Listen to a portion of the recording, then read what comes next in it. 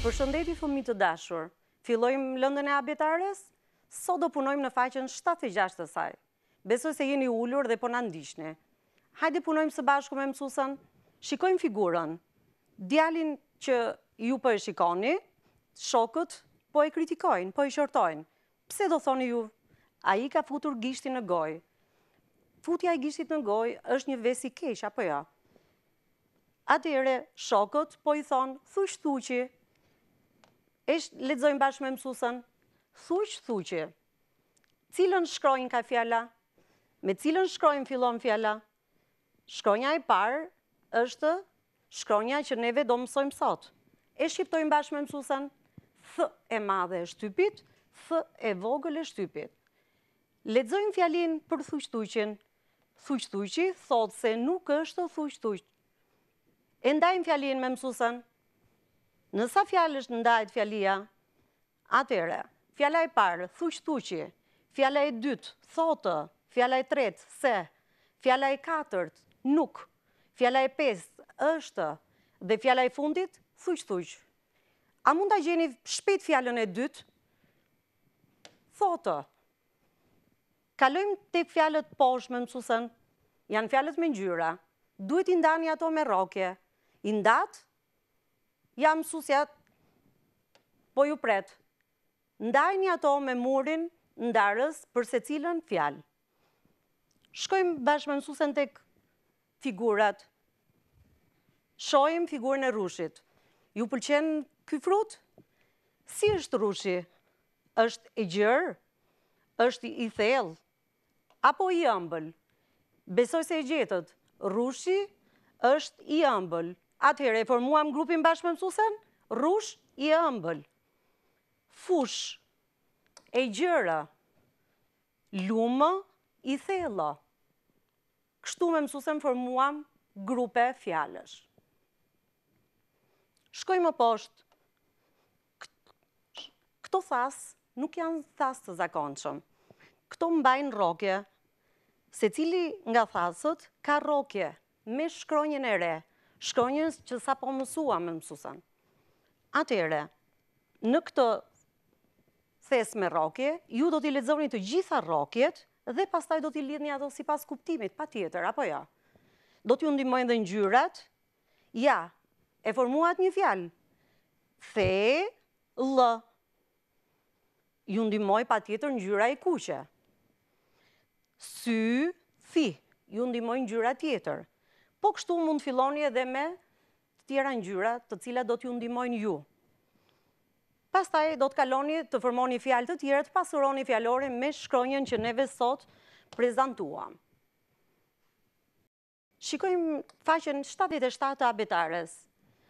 Në figurë shikojmë djalin që mbante gishtin në gojë. Si I thamne? Si e qortonim? Thuqi.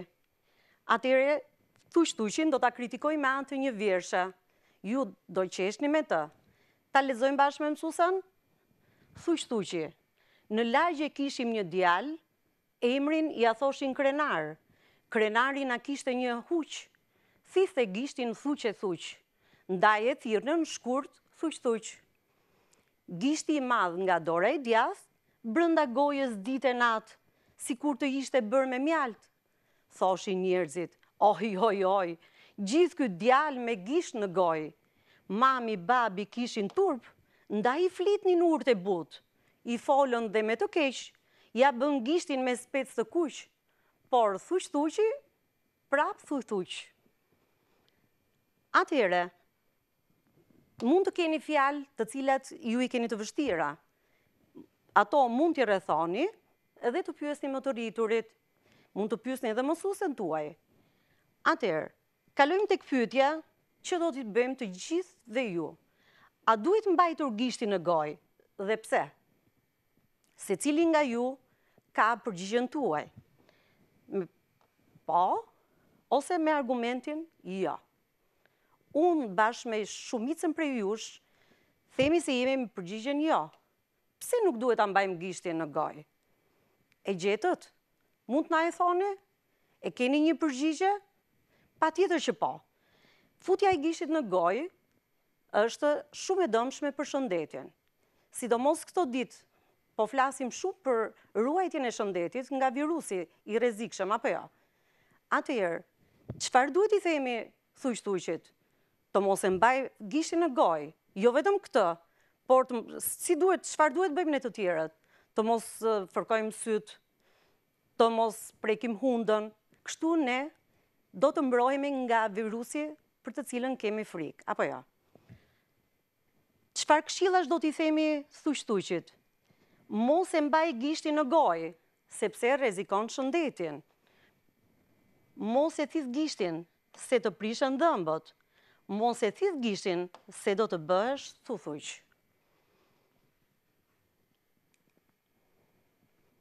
Vazhdojmë mësuesen me faqen 46 të fletores së punës.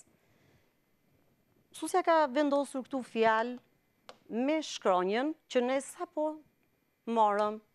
Atëherë, e lexojmë së bashku? Rrethi, gjethe, thika, thethi, thesari, tharëse, thimi.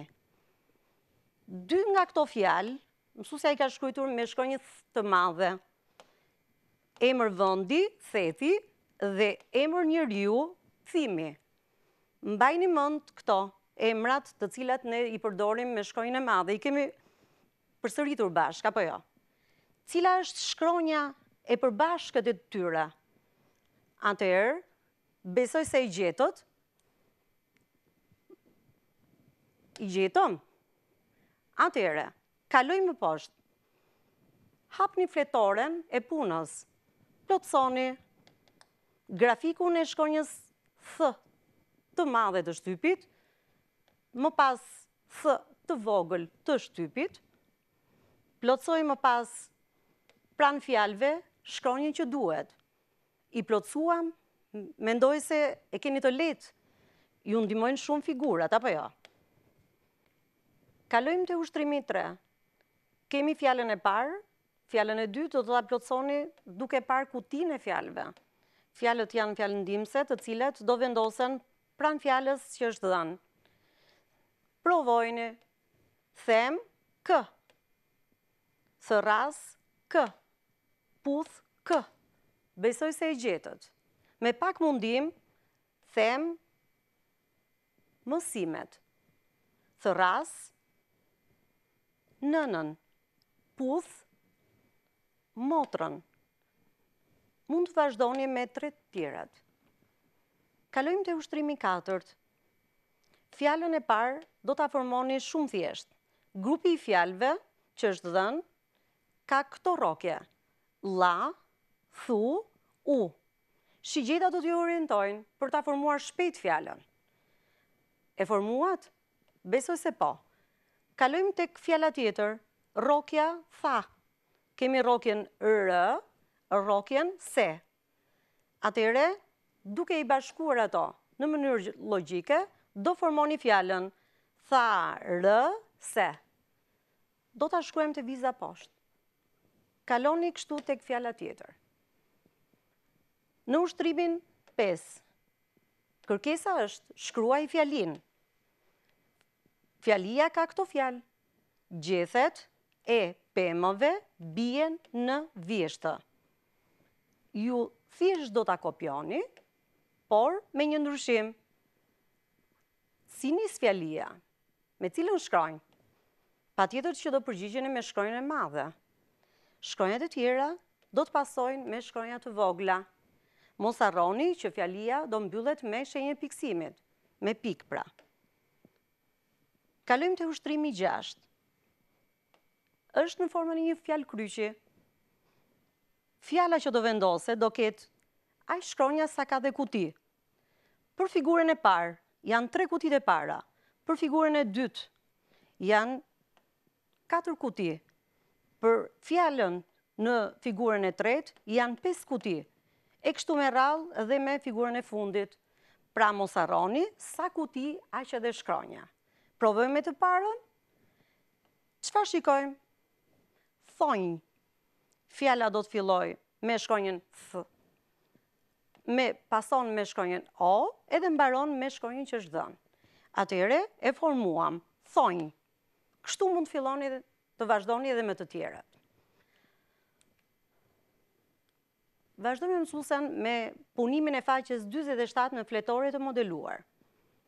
Sot, bashkë me mësuesen, do të modelojmë shkronjën, do mësojmë shkronjën e re, shkronjën e dorës, F të madhe të dorës, F të vogël të dorës. Këtë shkronjë e kemi të thjeshtë për ta mësuar, për ta shkruar. Pse? Sepse i kemi mësuar shkronjën T të dorës, po kështu edhe shkronjën H të dorës. Kështu që lidhja e tyre bashk formon këtë shkronjë dyshe, të cilën juve do ta plotësoni në grafikun e dhënë. Shikoni, ndiqni pikat dhe shkruajini vetë shkronjën e dorës të vogël. Pastaj, kujdes kur të lidhni shkronjën e re me shkronjat e tjera për të formuar fjalë që në trupin e tyre kanë shkronjën e dorës F. Do plotësoni pastaj më poshtë edhe fjalin. Te rubrika diktim, mund t'i ndihmojnë dhe prindrit për të marrë fjalë nga faqja 46 e fletores së punës. Këtë mund ta mbani edhe si detyrë shtëpie, të kaloni tek fletoria e detyrave të shtëpisë dhe ta përsërisni atë. Atëherë, mirupafshim, punë të mbarë, fëmijë.